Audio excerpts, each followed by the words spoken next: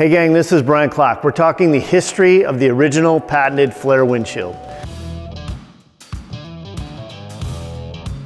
In 2006, we did a Discovery Channel biker build-off with a road glide. We're the first and only one to build a bagger for a biker build-off series.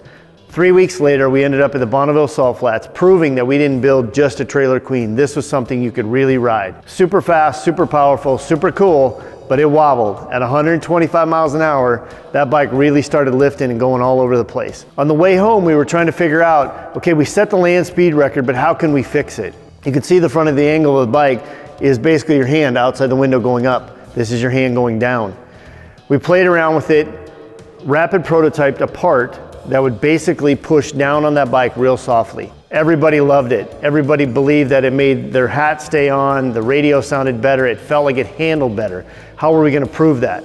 We met a guy who knew a guy. Sounds like a typical story, right? We ended up in Mooresville, North Carolina at the A2 wind tunnel. We put a payment plan on because we were broke. 6 months later, we ended up there. As the bike started running, it was 60, 70, 80, 90, 100. Put the windshield on, it was going 60, 70, 80, 90, 100.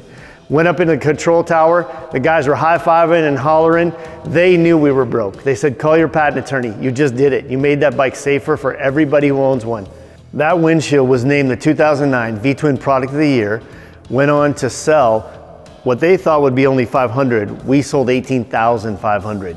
One guy told another guy, told another guy, and the success was overnight, as they say. Let's dig a little deeper and get an understanding of why this became the #1 selling aftermarket part in the V-twin industry.